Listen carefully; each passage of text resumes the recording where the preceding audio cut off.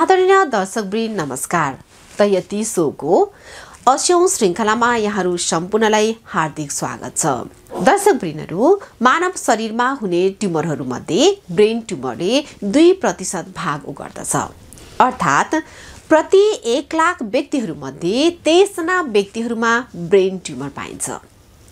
त्यस्ता ब्रेन ट्युमरहरूमध्ये 1/3 ट्युमरहरू जटिल प्रकारका ट्युमर अर्थात् ब्रेन क्यान्सर मानिन्छन् र यस्ता जटिल प्रकारका ट्युमरहरू विशेष गरेर पुरुषहरूमा र त्यसमध्ये पनि विशेष गरेर 50 र 60 वर्षका उमेर समूहमा बढी मात्रामा पाइन्छ। यसैत आज हामी यो कार्यक्रममा हाई ग्रेड ग्लायोमाका बारेमा कुराकानी गर्नेछौँ र कुराकानी गर्नका लागि आज हामीसँग हुनुहुन्छ अन्नपूर्ण न्यूरो अस्पतालका neuro surgeon doctor Sudan Dhakal. Doctor, स्वागत छ कार्यक्रममा। हजुर, धन्यवाद। आरामै हुनुहुन्छ नि डाक्टर? एकदम ठिक छ डाक्टर। आज हामी ब्रेन ट्युमरको बारेमा कुरा गर्दैछौँ हैन? हजुर। यो ब्रेन ट्युमर भन्नाले के बुझ्ने र ब्रेन ट्युमर कति प्रकारको हुन्छ? अब कुनै पनि ठाउँको ट्युमर भन्नाले हाम्रो जिउमा भइरहेको नर्मल टिस्यु भन्दा नर्मल तन्तु जुन हुन्छ त्यो भन्दा त्यसको आउटग्रोथ वा त्यो भन्दा बढी बढ्ने कुरा, मासु पलाएको भनौँ न, जुनै पनि ठाउँमा अलिकति सबैले बुझ्ने टर्ममा भन्दाखेरि मासु पलाएको। ब्रेनमा पनि त्यस्तै किसिमको, ब्रेनमा विभिन्न किसिमको टिस्युहरू हुन्छन्। त्यही टिस्युहरू मध्येबाट कुनै टिस्युको चाहिँ ओभरग्रोथ भयो भने त्यसलाई हामीले ट्युमर भन्ने भयो। अब ट्युमरको प्रकारहरू चाहिँ अब थुप्रै किसिमको हुन्छ। एक खालको यसलाई क्लासिफाई गर्ने तरिकाहरू पनि फरक फरक किसिमको तरिकाहरू छ। एउटा भनेको चाहिँ प्राइमरीली ब्रेनभित्रै बनेको ट्युमर एउटा भयो। अनि अर्को ट्युमर भनेको चाहिँ जिउमा अन्य ठाउँमा चाहिँ क्यान्सर भएको मान्छेको ट्युमर चाहिँ उछिटेर ब्रेनमा पुगेको हुन्छ कि, त्यो चाहिँ सेकेन्डरी ब्रेन ट्युमर्सहरू भन्छौँ हामी तिनीहरूलाई। त्यो चाहिँ अर्को खालको ट्युमरहरू भयो र यो सेकेन्डरी ब्रेन ट्युमर्सहरू पनि त्यति धेरै अनकमन छैन। यो पनि one of the common problem नै हो।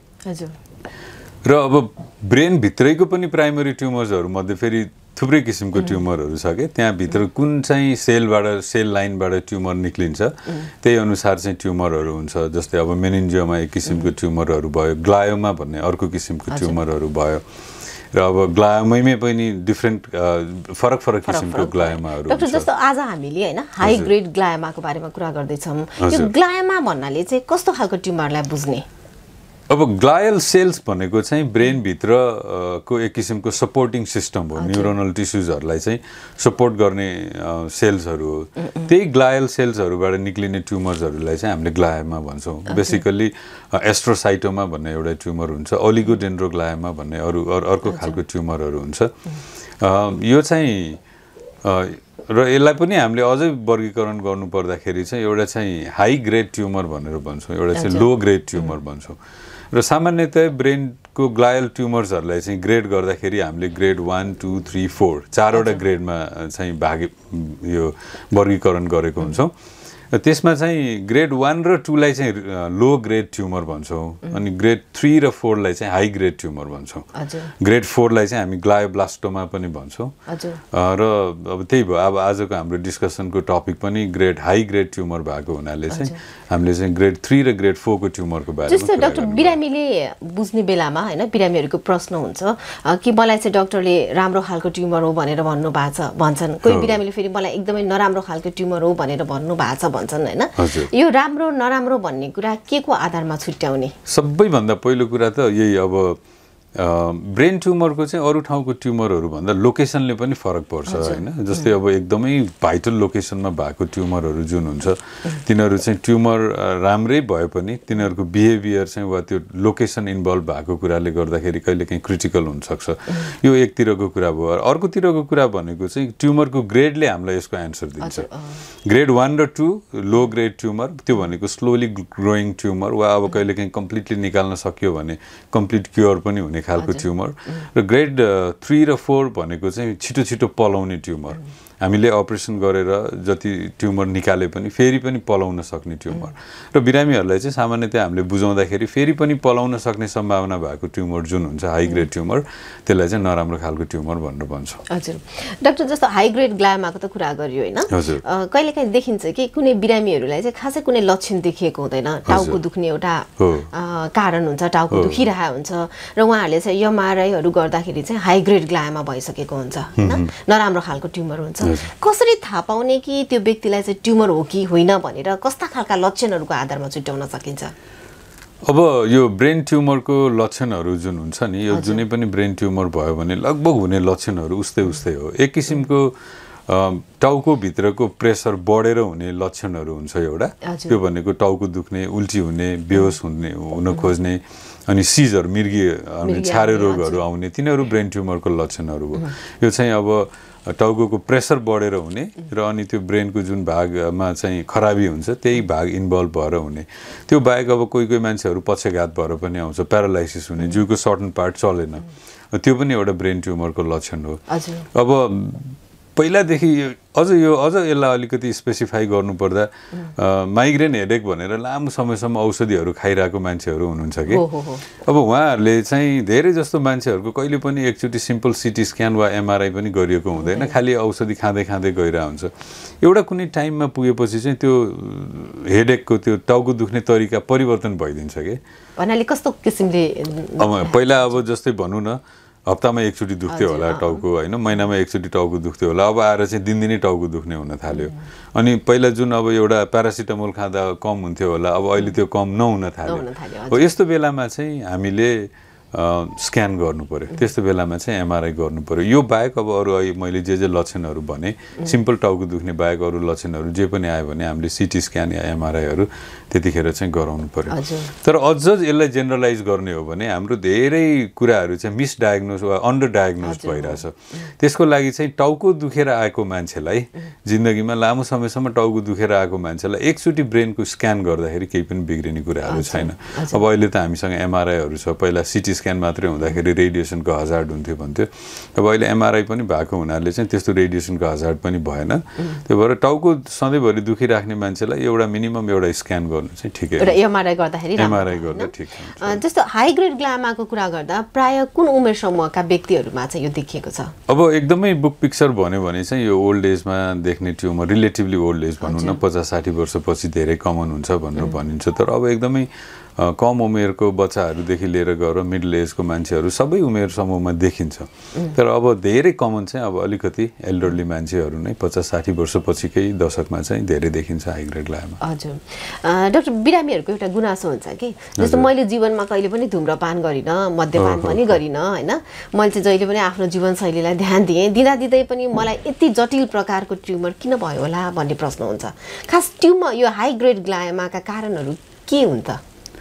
अब एक्ज्याक्टली ठ्याक्कै कारण चाहिँ अहिलेसम्म धेरै थाहा छैन। तैपनि अब योसँग एसोसिएटेड कारणहरू चाहिँ एउटा चाहिँ जेनेटिक फ्याक्टर पनि हुन्छ, त्यो मान्छेको जेनेटिक मेकअप नै त्यस्तो किसिमको हुन्छ, उसको परिवारमा पनि भएको होला वा उसको जिउमै अन्य किसिमको ट्युमरहरू हुन्छ, त्यो मान्छेहरूलाई पनि एउटा हुन्छ। र अर्को भनेको चाहिँ अब आयोनाइजिङ रेडिएसनहरूमा एकदमै धेरै एक्सपोज भएको, जस्तै रेडिएसनले त सबैतिरको ट्युमरहरू गराउँछ, त्यही भए त्यस्तै गरेर ब्रेन ट्युमरको पनि इन्सिडेन्ट चाहिँ अब रेडिएसनमा एक्सपोजर भएको मान्छेको धेरै हुनसक्छ। मोटामोटी यस्तै नै होला, जेनेटिक प्लस आयोनाइजिङ रेडिएसनहरू। हजुर, र अर्को एउटा पछिल्लो समयमा सेलुलर फोनहरू बोक्ने व्यक्तिमा पनि टेम्पोरल लोबको चाहिँ ट्युमर हुन्छ भन्ने पनि आइरहेछन् अध्ययनहरूमा, यहाँको अनुभव कस्तो छ?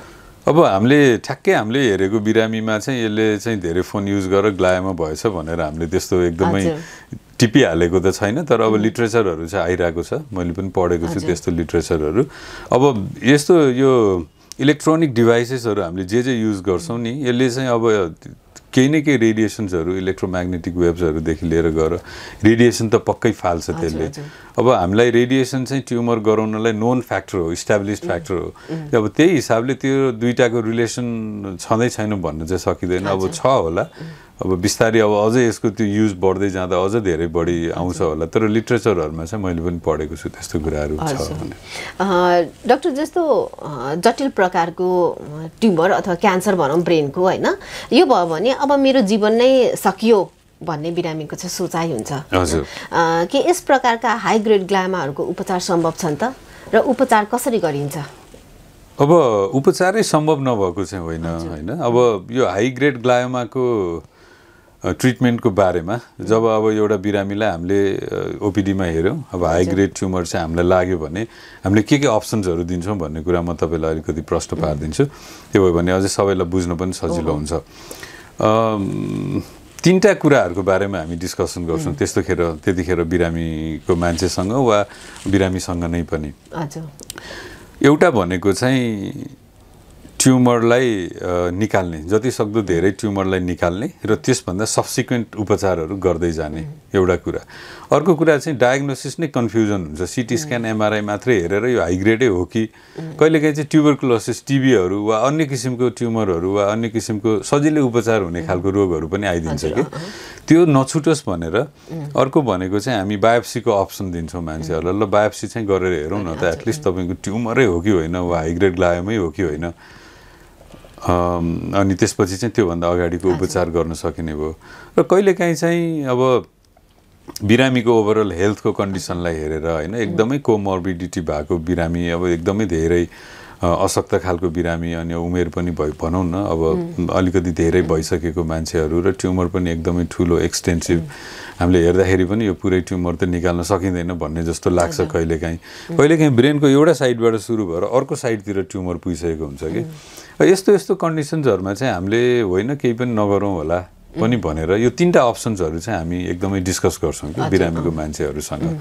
र अनि त्यसपछि अब बिरामीको मान्छे भयो, त्यसपछि डाक्टरहरू सबैजना बसेर चाहिँ ल अब यो चाहिँ बाटो हिँड्ने, हामी आइदर अपरेसन गर्ने, पुरै ट्युमर निकाल्ने गरी बायोप्सी मात्रै गर्ने, या अब केही पनि नगर्ने, अरू सपोर्टिभ ट्रिटमेन्टहरू गर्ने। केही पनि नगर्ने भनेको अरू सपोर्टिभ ट्रिटमेन्टहरू चाहिँ गर्ने हो। त्यो चाहिँ हामी त्यसरी डिफाइन गर्छौँ के उपचार गर्ने भनेर चाहिँ। हजुर डाक्टर, जस्तो मेडिकल फिल्डमा पनि होइन कहिलेकाहीँ डक्टरको मत चाहिँ अन्तर पर्छ कि। जस्तो बिरामी जान्छ कुनै क्यान्सर अस्पतालमा, त्यहाँ पुग्दाखेरि कुनै डक्टरले भन्नुहुन्छ यो ट्युमरको अपरेसन गरेरै सम्भव छैन होइन, यसलाई रेडियोथेरापी मात्रै गरौँ पनि भनिरहनु भएको हुन्छ भने, कुनै ठाउँ पनि यसलाई चाहिँ झिकम यसलाई अपरेसन गरौँ भन्ने मत आउँछ। बिरामीलाई कसरी बुझाउने त? यस्तो छ, तपाईँले भनेको जस्तो डाक्टर पछि वा इन्स्टिट्युट पछि त्यो अब अलिकति भेरिएसन नभएको होइन, किनभने यसमा एब्सोल्युट कुरा छैन कि, यो अलिकति ग्रे जोन छ कि यो बिचमा नि, ठ्याक्कै कालो वा सेतो होइन कि, बिचको अलिक कस्तो किसिमको एरिया छ। अब बायोप्सी मात्रै गरौँ भन्ने उपचारको तरिका, त्यसपछि चाहिँ रेडिएसन गर्ने, केमोथेरापी गरौँ भन्ने, त्यो पनि अब कतिपय बेलाहरूमा ठिकै होला होइन।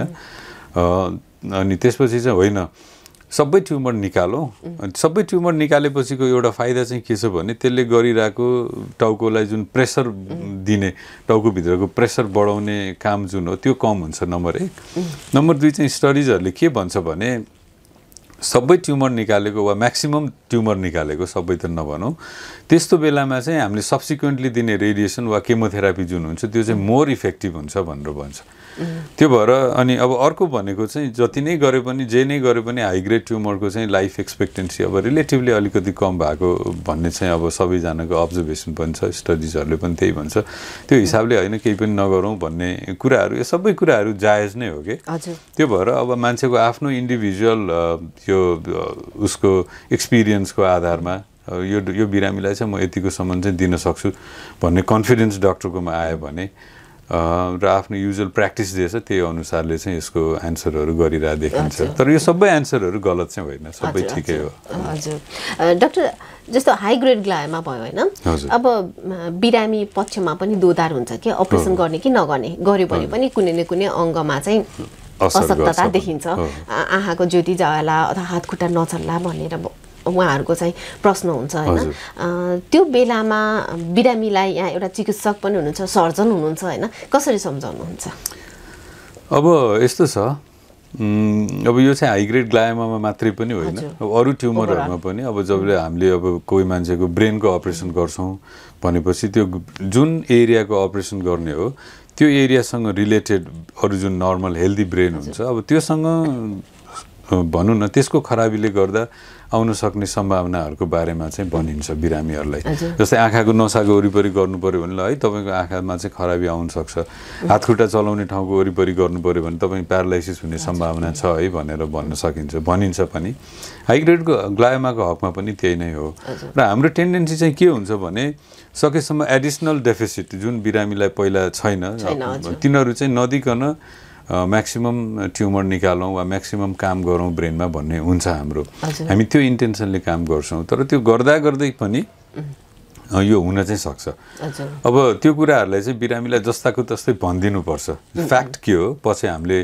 एक्सपेक्ट गरेको सम्भावनाहरू के हो होइन भनेपछि चाहिँ एक दुई दिन डिनायल होला ला के होला कस्तो होला भनेर अलिअलि मन अलमल भए पनि रोग त लागेको छ नि त फेरि त्यसको उपचार त गर्नु पर्यो त्यो इभेन्चुअली मान्छे कन्भिन्स हुन्छ कि 2 दिन 3 दिन 4 दिन कसैलाई हप्ता दिन लाग्ला त्यही होला होइन त्यसपछि अनि आउनुहुन्छ बिरामीको मान्छेहरू ल मलाई रोग लागेछ डाक्टर साहब अब निको पार्नु पर्यो भन्ने बाटोमा आउनुहुन्छ अब अलिकति सर्भाइभल रेटको बारेमा कुरा गरौँ जब चाहिँ कुनै पनि ब्रेनको चाहिँ होइन क्यान्सरै भयो हाई ग्रेड ग्लायोमा नै भयो भने त्यस्तो अवस्थामा बिरामीको सर्भाइभल रेट कस्तो हुन्छ अब यो चाहिँ ग्रेड 3 र ग्रेड 4 ट्युमरमा अलिकति फरक छ ग्रेड 3 मा अब अझै लामो रिकरेन्स रेट अलिकति कम र सर्भाइभल रेट अलिकति बढी भनेको जस्तो छ होइन र अब ग्रेड 4 ट्युमरको कुरा गर्दाखेरि चाहिँ सर्भाइभल को पिरियडहरू चाहिँ अब 6 मन्थ्स टु 9 मन्थ्स भनेर डिफ्रेन्ट लिटरेचर्सहरूले भन्छ पहिलादेखि क्लासिकल टिचिङ पनि त्यही हो अब 1 वर्षसम्मको सर्भाइभल रेट बढेको छ भन्ने अब नयाँ स्टडिजहरूले आइरहेछ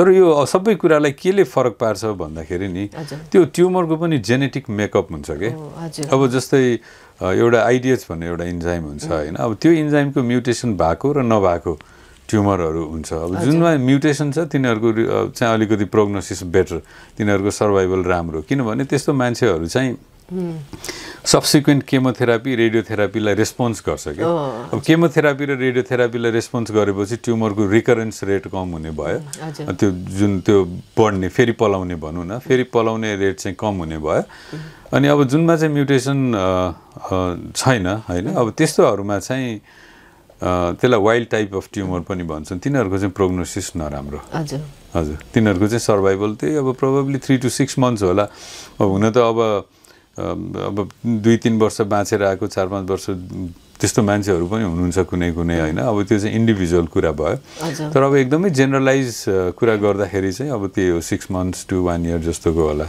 हाई ग्रेड ग्लायोब्लास्टोमा भनौँ न है ग्रेड 4 ट्युमरको कुरा गर्दा चाहिँ डाक्टर अब हामी कार्यक्रमको अन्त्यतिर आइसकेका छौँ होइन जाँदा जाँदै यहाँले हाम्रा दर्शकवृन्दहरूलाई के भन्न चाहनुहुन्छ हामीले यसमा इम्फेसिस दिनुपर्ने अब रोग भने त कसैले चाहेर हुने कुराहरू होइन तिनीहरू अब आफै आउँछ होइन खालि अब समस्याको चाहिँ जतिसक्दो छिटो पहिचान गर्न सक्यो भने त्यो कुरा एउटा राम्रो हो र हाम्रोमा चाहिँ अहिलेसम्म एक्जिस्टिङ चलनहरू कस्तो छ भने हामी होल बडी चेकअप भनेर एउटा चेकअप गराउँछौँ के अनि त्यसमा चाहिँ हामी ब्लड हेर्छौँ ब्लडमा अनि पेट पनि हेर्छौँ फोक्सो पनि हेर्छौँ केही हदसम्म मुटु पनि हेर्छौँ ब्रेन चाहिँ अलिकति यो होल बडी चेकअपबाट अलिअलि नेग्लेक्टेड पार्ट जस्तो लागिरहेछ हामीलाई त्यस्तै भइरहेछ होइन र सिम्पल एउटा सिटी स्क्यान या एमआरआई गरियो भने पनि अब जस्तै सधैँ टाउको दुखिराख्ने मान्छेलाई यतिकै बस्नुभन्दा एउटा एमआरआई सिटी स्क्यान चाहिँ गरौँ न भनेर एउटा गरियो भने प्रोबेबली अलिकति छिटो डिटेक्ट हुन्छ होला अब यो चाहिँ अहिले हामीले डिस्कस गरेको हाई ग्रेड ट्युमर भन्दा पनि लो ग्रेड ट्युमरहरू छिटो डिटेक्ट गरेर